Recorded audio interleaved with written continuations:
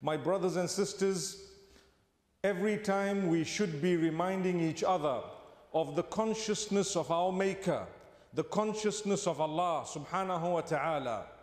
It is known as taqwa in the Arabic language, taqwa of Allah, to be able to create a barrier between us and the wrath or the punishment of Allah subhanahu wa ta'ala, by fulfilling His commands and abstaining from the prohibitions.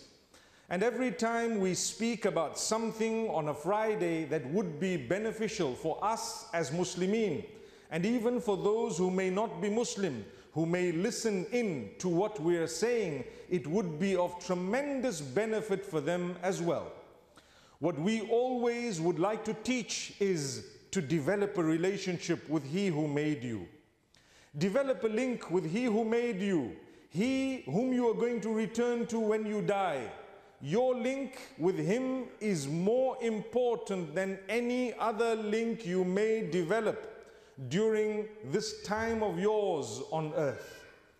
And therefore, He has instructed us to do so many things. We speak about these things on a daily basis, a weekly basis, on a regular basis.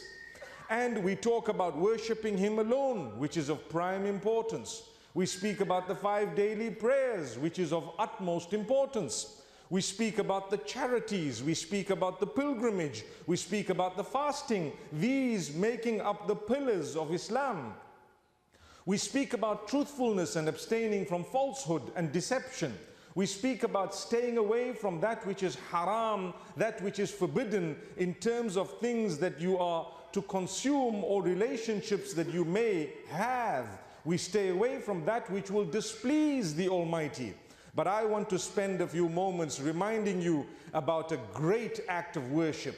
One of those things that the Prophet Muhammad, peace be upon him, says, it is going to be the top 4 things that we will be asked about on the day of judgment before we even move. May Allah subhanahu wa ta'ala grant us an understanding. So people don't normally consider it as a major act of worship. People don't normally consider it as a very serious issue.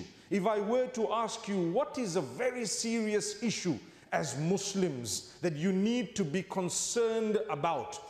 It is correct for all of us to say, Ashirku billah, association of partnership with Allah. We need to be worried about it. We need to be concerned about it. We need to protect ourselves from it.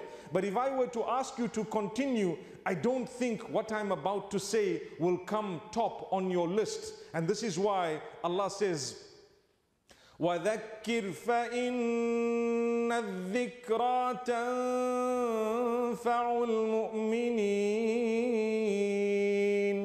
And remind, for definitely the reminding benefits those who are true believers. My brothers and sisters, when you were born, the majority of us were born in a clinic or a hospital. There was a payment that had to be made in most cases. That payment came from money. That money came from someone. Someone had to earn that money. Subhanallah. Thereafter, we had to be fed. If, for example, you were born and it was paid for, the hospital expenses were paid for, the next steps were not paid for. What were the next steps? We had to thereafter be looked after. The food, whether it was the milk or the powder, or as we grew older, the nappies. Back in my time, there were no disposables. There were nappies that needed to be washed and reused. Tell them that today, they will look at you with an eye that I don't even wish to explain. But subhanallah, look at how we've progressed. It requires money. Where did the money come from? So Allah says, earning and spending is one of the most important acts of worship through which you will either get closer to your Maker or distant. Remember that. Earning, people don't talk about. Spending, people don't talk about even more. Subhanallah. What that means is, when it comes to earning, some might tell you stay away from interest, stay away from usury, stay away from this and stay away from that. But many people are never told about spending. What you spend your money on is an act of worship that will be written against your name right up to the day of judgment, on which day you shall be asked to give a record of every penny you spent. Where did you spend it and why did you spend it there? Subhanallah. Today, many people in many countries across the globe, in most countries, if not all, they fear the tax man. Subhanallah. The tax man needs to know, where did you get this money from? He needs to know, where did you spend it? We will make sure that our accountant is aware of what happens, and we will make sure, if we are accountants, that our clients give us every explanation so that we can fight their case if need be, or we can explain, to say the least. But I promise you, my brothers and sisters, far more important than that is to give the record to Allah subhanahu wa ta'ala. How did you earn it? Was it halal? We cannot just say, no, I was struggling, so I decided to have something that would not have pleased you. My brothers, my sisters, you need to be able to downgrade your lifestyle if you have not been blessed by Allah beyond a certain limit, because your blessings will be in other matters besides wealth. Allah blesses us in different ways. I might have what you don't have in one aspect, but you will definitely have a lot of what I don't have in other aspects. The problem with us, we tend to compare. We look at one another. We look at others and we feel like Allah has not blessed us. But we forget to look at what Allah has given me that He did not give you. Subhanallah. May Allah grant us the ability to be thankful to Him upon all conditions. So when you're earning, to get up and to go out to work is an act of worship. To look for a job, to keep looking, never to lose hope is an act of worship. It is closeness to Allah. Allah has written how much you are going to get. Indeed, that is a fact. But Allah has given you the capacity, the physical strength. Allah has given you the power to get up and do something about it. So I cannot just sit at home and think to myself, you know what, if Allah has written for me 100 pounds this week, it's going to come through the bulb that I'm staring at on the ceiling here, and it's going to drop and I'm going to say, Allahumma lakal hamdu. That's not going to happen. Allah will tell us, I gave you the energy, I gave you the strength. I dangled the carrot. All you needed to do was to lift your hand up and get that carrot. But you did not. What you did was laziness. This is why the Prophet Muhammad sallallahu alayhi wasallam says, "Ihris ala ma yanfa'uk, wasta'in billahi wa la ta'jaz." Work hard towards achieving that which is beneficial for you. Use your energies given by Allah. Who gave you your energy? Who gave you your eyes, your nose? Who gave you your ears, your capacity, your ability? Allah. Get up and do something. Go and earn, because you need to feed that body that Allah has asked you to look after. Therefore, to go out and search for a job is a powerful act of worship. Never to lose hope is a powerful act of worship. And then to try and find that which is more pleasing to Allah is also an act of worship. We may not have the ideal job. We may not have a job that we are totally satisfied with. But for as long as we know that it's the best we could do, and we are trying our best to get better, by the will of Allah, He is watching. He knows the challenges that we are going through. He knows that you are trying. He knows I am trying, and He will bless us. Have hope in the mercy of Allah. Never lose hope, because your trial alone is a sign of the closeness unto Allah subhanahu wa ta'ala. But if you don't try, let's go back to that hadith I mentioned moments ago. The Prophet, peace be upon him, says, seek the help of Allah. Ista'in billah. Wala ta'jaz. And don't give up. Don't become a person who is despondent. Don't give up. Keep on going. Keep on trying. A day will come when the doors will fling wide open, if not in this world, then in the hereafter. May Allah subhanahu wa ta'ala grant us sustenance. So to be able to earn that which is halal, to be able to get that which pleases Allah, is an act of worship. Like I said, sometimes we may not have an ideal job, but keep looking, keep trying. While you have this job, alhamdulillah, and you're thanking Allah, your eyes are open for other opportunities, subhanallah. And you need to know, to be able to purchase that which is pleasing to Allah is also an act of worship connected to your sustenance. So the fact that now I've earned my first £100 a day, for example, just an example, my first £100 a day, it does not mean I can go and do what I want. Many people, when they start earning initially, they don't realize the value of that money. Unfortunately, shaitan comes to some and makes them think that they can now spend it on haram and just enjoy, even if it is outside the boundaries of what Allah has ordained.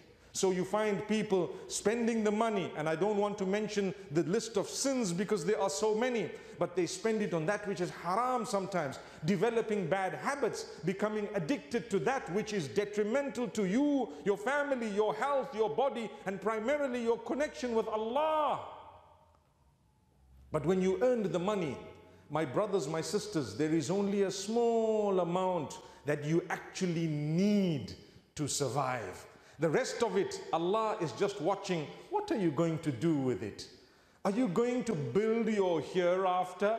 Today, mashallah, we are in this beautiful Greenwich Masjid. We are utilizing the facility. I want you to think to yourself, they are building, they are expanding. What is the value of your presence here today? It is priceless, subhanallah.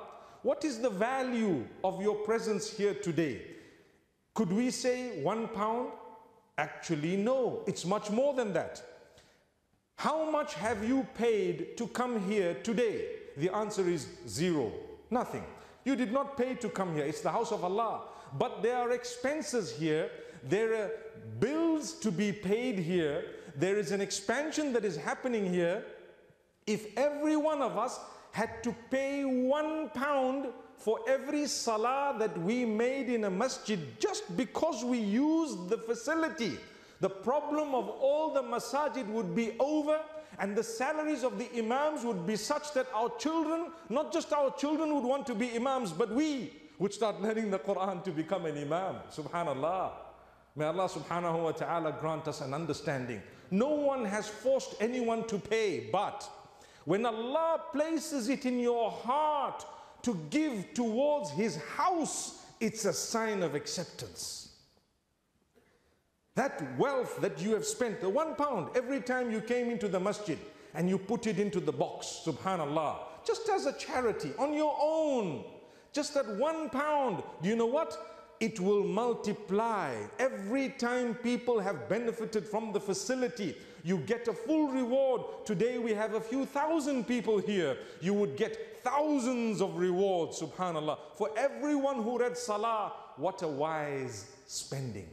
So the point I'm raising is, when you are spending, not only should you abstain from prohibitions, but try and make sure your investment for the hereafter bears the maximum fruit. Put your money where you know that it's going to give back to me in the eyes of Allah something that is huge, even if I don't see a multiplication in this world, although Allah will most likely give it to you starting here. So if you have money to spend, remember, don't just waste it. It does not mean because I have 10,000 or 100,000 or 1,000,000 that I should just blow that money to the left and to the right and live such a luxurious life that distances me from Allah. Mark my words. You are allowed to have a beautiful car. You are allowed to have a lovely home. But if that is going to distance you from Allah, then you've got to draw a line. You have to draw a line. Look at those in need. Were you to help them, you would find Allah. So when we speak about wealth, my brothers, my sisters, as much as everyone wants it, we need to make sure that we earn it in a proper way. And more than that, make sure you spend it in the best possible way. I'm not encouraging you simply to stay away from spending it in the wrong. That is a prohibition already from Allah. But I am telling you, think and try and spend it in the best possible way. There are some people sometimes who earn, but they don't spend the wealth on their own family members. Their own family members. Your children need something, your spouse needs something, your parents, whoever else needs things. But subhanallah, what we do, we hold back, as though if we have held back the day we die, we're going to be considered champions when we've held back, because we were known to the world as multi-millionaires. Islam works the opposite way. The deen of Allah, the religion, works the other way. How much have you spent actually makes you the winner, not how much you saved. Because when I save money, you know what will happen to it? It's going to be distributed amongst my heirs as soon as I close my eyes.